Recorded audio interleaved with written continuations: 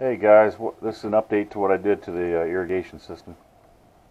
I went to Home Depot and got this Orbit 6-station irrigation time clock. It was like $20. Everything right here, you get all your controls, easy to use.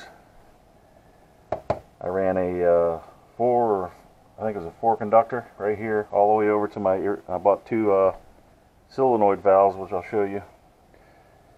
But this just plugs into your outlet right here, 110 volt, and then I've run this wire. This is a rain sensor I put up. There's the rain gauge, rain sensor, so it'll shut it off if you get a certain amount of rain.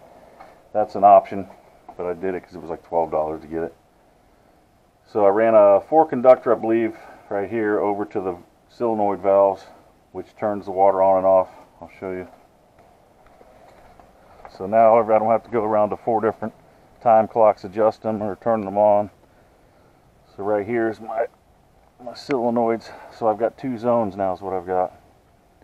This one controls the front. This is where the time clock used to be. Now I'll just connect it to straight to the pipe.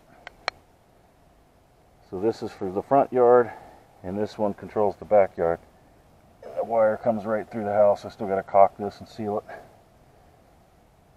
But that's for the backyard and the trees, and this is for the front yard. And you just click on right with that time clock, kicks them on, and everything gets watered. The yard's doing great. It's raining right now, so I haven't ran it all week. But the grass is coming in great. Let's see, I got rid of those and just connected right to the hoses. So now I don't have to mess with them anymore. But